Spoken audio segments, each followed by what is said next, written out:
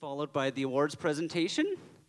So to start that Q&A, I will invite the filmmakers up three or four at a time. So when I call your name, please come up, and then we'll also have you stay up here with us for the length of the Q&A because we will open to audience questions following. So first up, if we can have from Anxiety Number 5, Jesse Foster, from Lost Face, Sean Meehan, and from Greek Co-Talker, Alex Zazarovich.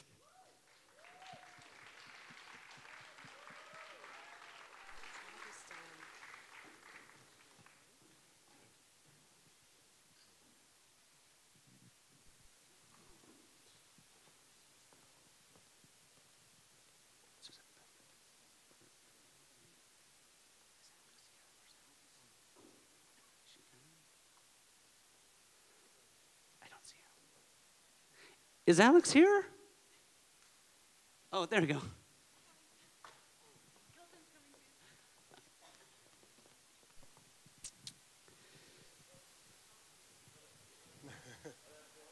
No, you're good. You're good, Kelton. So, Jesse and Sean, both of your films are based on pieces of literature that you've adapted, and Alex, you've taken a historical story and told. And so, what I'm interested in is what about these stories you wanted to make into a film and why, and then what you think it says, and what you want an audience to take away from these. Hello, everybody. For me, my wonderful mother came across this poem by Robin Robertson in 2003 and came to me saying, hey, you know what, this would be a really great idea for a short film. And obviously me at film school 12 years ago, which feels like forever, I'm like, Mom, come on, you know, I'm a filmmaker now. I don't need your ideas. But then again, I read the poem over and over, and I saw this two-stanza poem into being this visceral, psychological, thriller, dark, violent tale that I saw it as a piece that would be a fantastic calling card film. There's no dialogue. In my previous works, it's something I pride myself on as a visual storyteller, and I just love the idea of this, the unknown and this dark place. And so basically, thanks to my mom, this movie was made. Yeah.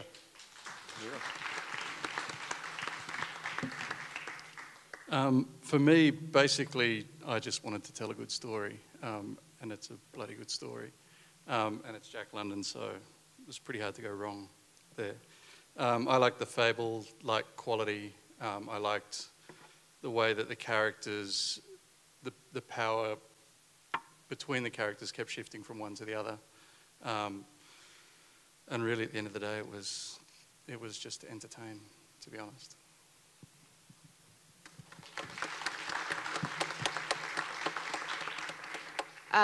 This film is a poem to where my family is from.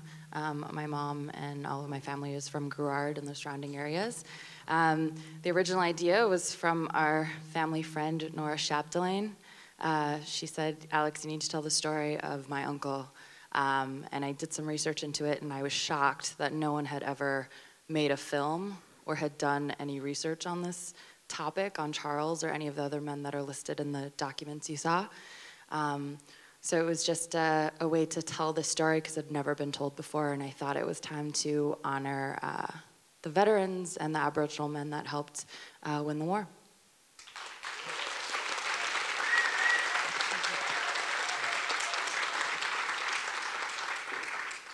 I'd like to invite to the stage Katrina Beatty of Lift, Benjamin Musgrave of Late Harvest, Kelton Stefanovic of God's Acre, and Levi Hallwell of Metanoia.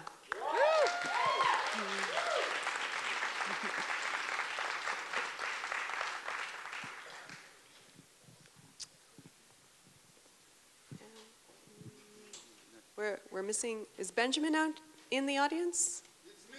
Ah, all right.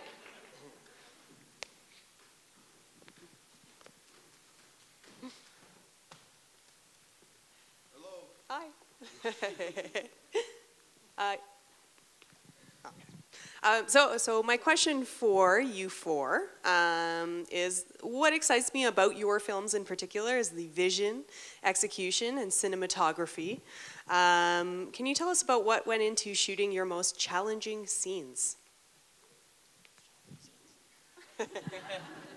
It's just faster. He was bragging during that question. I didn't even hear it, really. He was just saying how good his film is. Most challenging scenes? Sorry? Yes. Yeah. About what went into shooting them. Oh,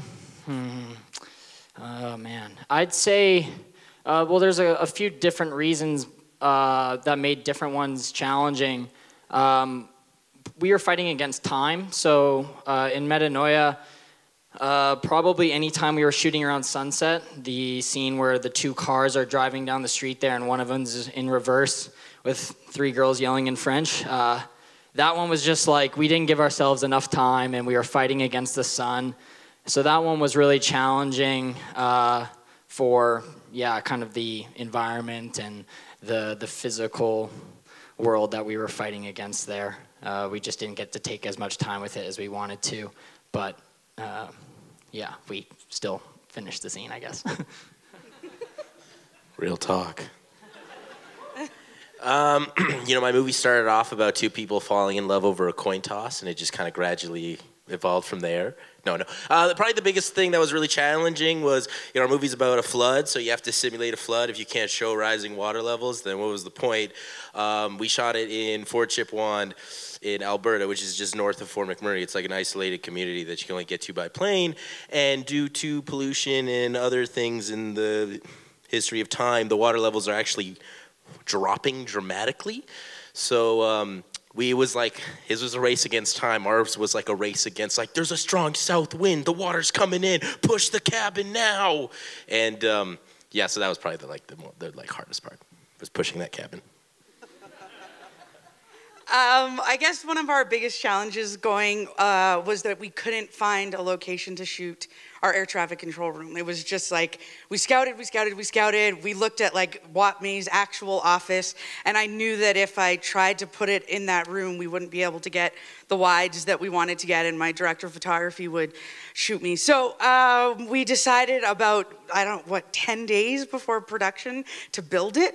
And so that was a pretty huge undertaking, but as a result, we had to make some compromises in other places in the script. Like, I didn't get the diner that I wanted because we were too busy dressing the air traffic control room, but as a result, I got to shoot in 4 directions in that room, and I was pretty happy with how it all worked out, so yeah. Hello. Complications? This is a question? What went into shooting your most challenging scene? Oh, sure. I think creating everything of substance is challenging. So good luck.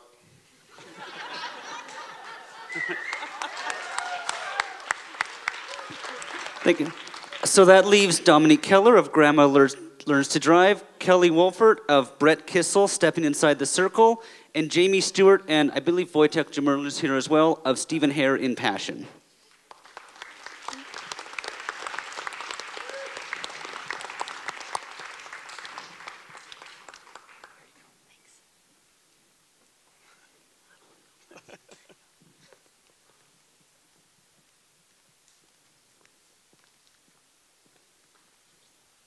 So all three of you profiled contemporary Albertans in a documentary format, and while you know there's probably not many people in this room that are senior citizen learning to drive or debuting at the Grand Ole Opry or starring in a classic play for so many years, I think there is something that speaks to Alberta spirit and Alberta ideals. I was wondering if the three of you could speak towards what you think your subjects represent in terms of who we are as Albertans.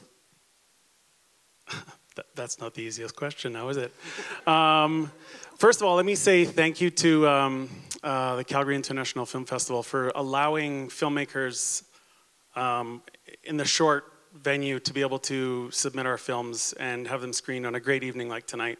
A really great broad range of films from everybody, this is the first time that I've been here, and to see so many different kinds of films in one evening that are all really, really good is amazing to me. So thank you, Calgary. For my film, we had a couple days notice from Brett that we actually were allowed to film at the Opry. They're very tight on controlling their brand.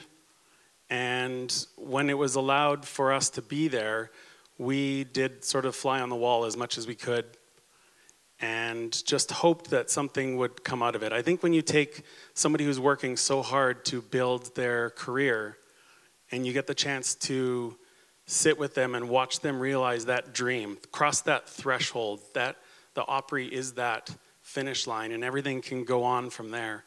When you get the chance to watch that, it's pretty amazing to see somebody realize their dreams, like getting a driver's license. Sure. Oh boy, how does my grandma represent Alberta? I think, yeah, my grandma's like a classic. I think she does represent Alberta, and that a lot of people aren't originally from Alberta that are in Alberta, making a life here. And she definitely represents, I think, a lot of people from her generation, a lot of women from her generation who, you know, that's a pretty scary thing to step into a leadership position for my grandmother and to assert some independence and make some choices for herself. I wish she was still here. She was here earlier. And I think that Alberta spirit of it is, you know, let's make this happen against all odds. Let's keep working towards our dreams. And even when we keep getting kicked down, and you guys saw my grandma get kicked down quite a few times, and even I was like, oh man, she's never gonna get her learners. I think that's something that we have here in Alberta, that just like can do, let's make it happen attitude. Yeah.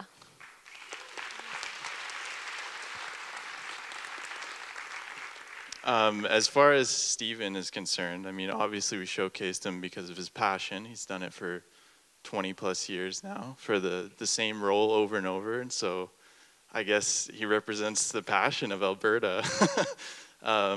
So yeah, it's just this kind-hearted, humble guy who, you know, wouldn't ask for a video on him, but he'll get up in front of an audience and do it for 20 years. So that's dedication, yeah.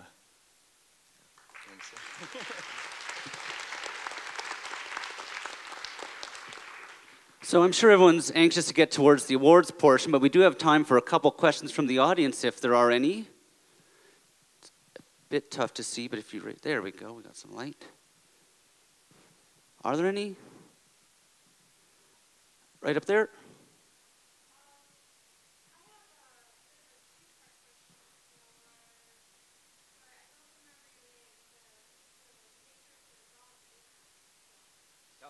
For Kelton.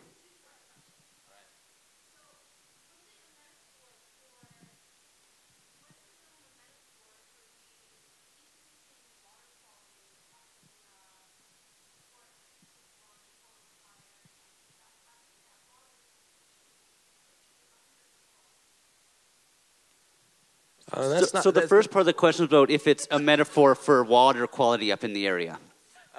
No, not at all. Though I will agree that there's definitely a decline in quality of water, quality of air in specific areas. That was not necessarily my intention, but the fact that the film is about loss or it's about change, you know, it totally can apply to that. You know, it's definitely about the only constant in life is with change, and how do you grapple that? Part two?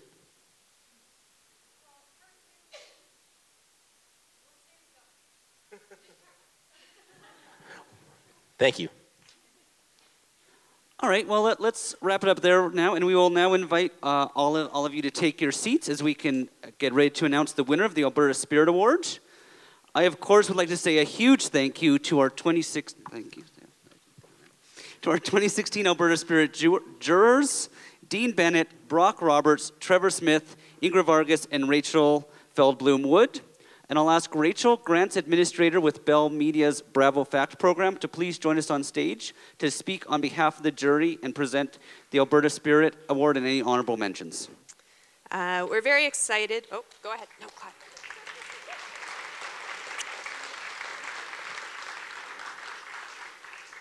We're very excited to have Rachel in attendance for our Bravo Fact Pitch competition, which happens this Saturday, October 1st, 11 a.m. at the Glenbow Theatre. So please join us for that competition. One short filmmaking team, many of whom have been Alberta Spirit contenders in the past, will vie for a $50,000 investment on their next short film.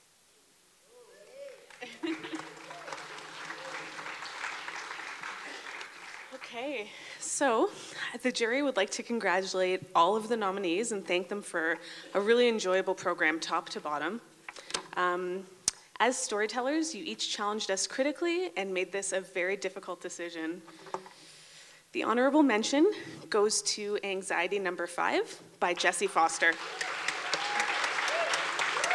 Jessie, if you could please come up, and if any of the members of the team are in the audience, please come up as well.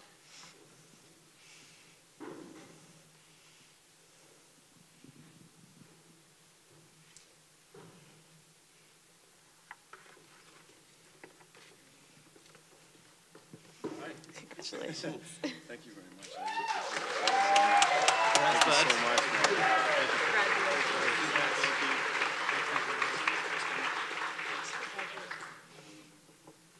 Okay.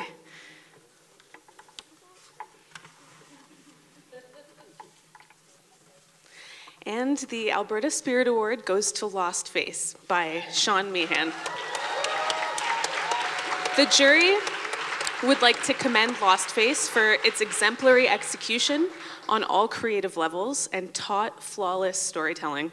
We collectively felt that this film was world-class, and yeah, we were in agreement. It was a great choice. Yeah, if any of the members of the team are here, please come up.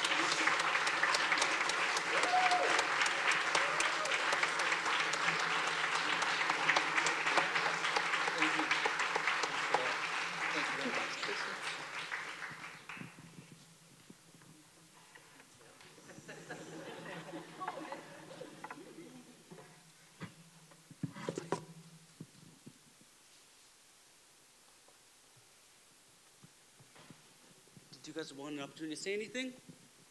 Sure. Thank you very much. Thank you to SIF for having us, and thank you to everyone else. I thought your films were wonderful. And thank you to everyone in Alberta. We just kept asking more and more, and everyone just kept delivering, so you can't ask for more than that. So.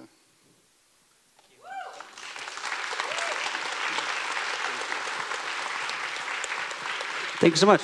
So both of the jury selections are included on our Best of Shorts DVD, along with 6 choices from the Best of Shorts program, 2 programmers' picks from Carolyn and myself, and the 5 winners from today's earlier Youth by Youth Cinema program. Those are expected to be available for sale tomorrow at the main festival box office at Eau Claire Market. And we invite you all to join us for an after party sponsored by Workshop Kitchen and Culture and Big Rock Brewery, and thank you to all of our other sponsors and suppliers, and don't forget to vote in the audience award on your way out. Thank you so much.